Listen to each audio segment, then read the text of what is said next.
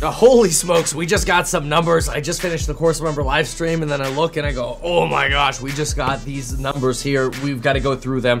This is actually a big deal for the economy. We'll go through the actual report as well. Let me just get started with the numbers because, oh boy. Okay, you ready for this? First of all, construction spending was revised down in the prior report, but construction spending month over month up 0.9% in this report. This is generally driven by real estate, building, and investment. You're seeing a lot of residential construction starts. We had a blowout last month because there's so little housing inventory. So builders are like, okay, we'll build more then if people are going to keep paying for these houses. That's on the real estate side of things, which is actually a good contributor to GDP, helps keep us out of potentially a recession. But more importantly, these ISM numbers. You ready for this? ISM manufacturing, 7th month of contraction in a row, comes in weak at 46 versus 47.1. A number under 50 is recessionary, contractionary, not good.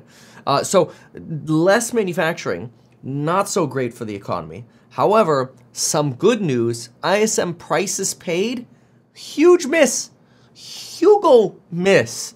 I mean, we were looking at a 44 read. A number under 50 is contractionary, right? We were looking at 44 for prices paid, so contractionary. We got 41.8. Big miss. Look at some of the quotes from the actual report.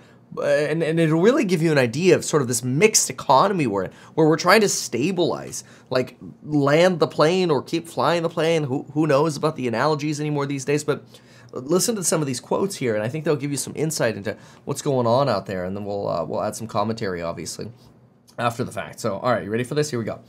7th month of contraction after 30-month period of expansion for manufacturing. The price index it registered a 41.8%, down 2.4% compared to May. That's good. We want prices to go down. The U.S. manufacturing sector shrank again, losing ground, indicating a faster rate of contraction. Not great. So faster kind of collapse in manufacturing, not good as a potential leading indicator for those recessionary concerns, right? And ultimately, we don't want to go into recession, right? That's a problem. Now, there are some bright spots in this as well. Softness continues, and optimism about the second half of 2023 is weakening. Okay, that's not good. This is not a good report. Not good so far. Demand eased again. I mean, clearly, price pressures are gone in manufacturing, right? Because obviously, demand is weakening here. Now, take a look at this. A potential bright spot. Customers' inventory index dropped to the too low territory.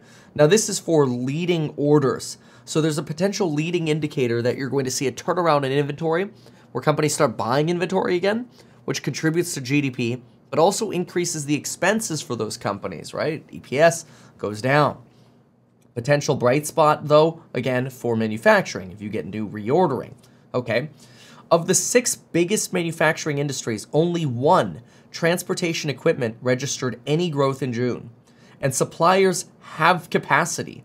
This is not an inflationary market that we're in. This is an absolutely slowing down economy. The question is, can we slow to a level where we're not in recession and just get through this nasty period of high interest rates? That's the tough part.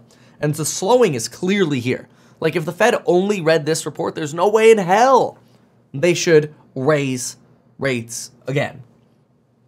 Customers are less inclined to purchase far in advance, according to the computer and electronic products segment. Yeah, keep in mind, this is the problem that you had with Enphase as well. They're, excuse me. Their wholesale buyers paused buying because they just sold through the inventory they had. Remember, Enphase doesn't sell directly to a customer. They sell to a wholesaler.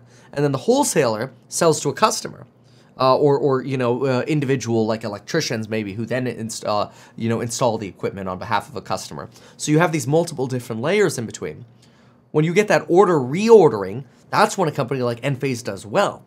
And so it looks like maybe that supply capacity is available, but you're not getting as much wholesale buy through because people are sort of delaying these purchases. They don't want as much inventory on hand anymore because they figure, the manufacturer will have it. Why did you have a lot of that during COVID where people were hoarding inventory? because it took forever to get a new shipment because of all the supply chain snarls.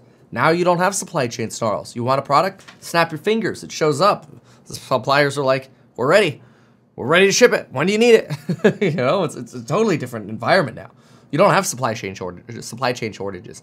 You don't have an indicator here of an inflationary explosion. This is a reiteration that inflation is not the problem. The problem is, how much is this economy going to slow down? And does it crash land, or do we keep going? And so you get some mixed commentary here. Listen to some of this commentary. Our company thought the second half would be better than the first half, but that doesn't seem to be the case. Customer orders have definitely slowed down. That's in chemicals. There were concerns the second quarter was going to fall. That is a softer second quarter. However, demand has remained stable. This is in transportation equipment. So kind of a little bit of both sides here, right? There's an elevated level of capital review that's going on because of the recession. While not delayed, spending and planning are being prioritized. That's for more restaurants. Market is stabilizing for petrol. Healthy backlog for machinery. North America demand stabilizing, but European markets showing slowing for fabricated metal. Halfway through the year, while things are challenging, we may be doing all right. Non-metallic mineral products. Input costs for materials continue to decline. Again, deflationary. Everything is deflationary, with the exception of wages. See, pricing is stabilized, but labor costs remain high. Demand is trending to about 2019 levels, adjusting for inflation. COVID-driven demand has moderated in paper products. So what do we gather from this sort of report? Well, what we're really hearing is things are returning to a mean. This is very normal. Keep in mind what a return to a mean looks like. If this is your economy, like this, and then you get a massive stimulative, well, you get a shut down the economy moment, then you get a massive stimulative economy. Now you're getting this sort of return to mean. The goal is not going negative. That's the goal. We don't want to go negative. But if we're just returning to mean, of course things are going to slow down. When it gets really dirty is if we start seeing inflation take off. And while we might see core inflation stay hot because of summer travel and the travel season, although hopefully CPI sort of adjusts for that, after all they do seasonal adjustments because of that. This summer travel season might be particularly hot though, we'll see. But anyway, other than that core inflation potentially popping up from travel, it does not seem like there's really any lingering inflation. Yes, wages are still higher, but there's certainly no wage price spiral. And if anything, demand is really suggesting a normalization. Are these commentary items here a sign of definitely recession? No, absolutely not. But they're definitely a sign that the Fed's slowing of the economy is functioning and prices are stable. So while I'm going to pay attention to this to see if things continue to trend worse for some of these industries, which could be a recessionary indicator, this report on its own, I think, is great news for inflation and okay news on the economy. It might be a little tilted bearish here, but otherwise, okay. I'm okay with this since there will be a normalization expectation. So, my take, fascinating report, just out minutes ago. Thanks. Bye. Now, I want you to know this. When it comes to AI, time is what's going to make you money. And if you can prove that value to an employer, you'll always be able to be employed. So this is another way of making sure that you don't get replaced